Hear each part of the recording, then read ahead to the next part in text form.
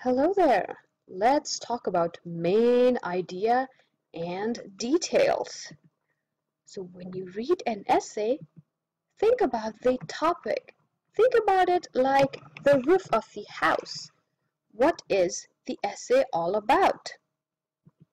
Think about the details that are different or equally important.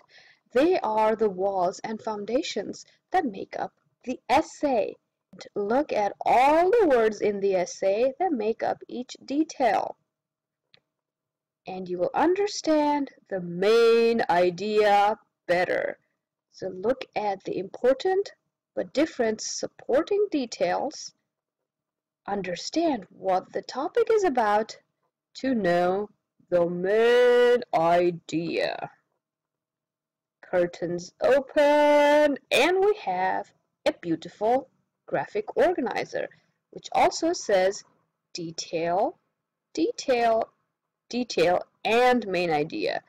So the supporting details are important to come up with the main idea and understand it better. Let's apply this knowledge to an essay. Here is an essay about calligraphy. Read the very first sentence. The first paragraph often has a clue to what the topic is about, so we know it is calligraphy. Let's look at the first detail. Calligraphy is a visual art of writing using special designs. So the first and the third sentences give you a clue about the first detail. Revealed second detail.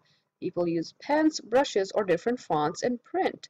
So people print as well as write to make calligraphy. So they use pens or brushes, or they use different font and print.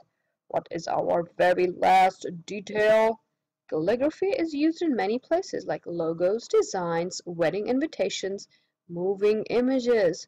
Look at that. It says in the second paragraph many logos, designs, inscriptions, and in the third paragraph it says even birth and death certificates. Calligraphy is present. So the main idea is calligraphy is an art of writing or printing and is used in many objects. So we came up with this main idea by putting these three details together and restating these details in our own words. That, my friends, is main idea.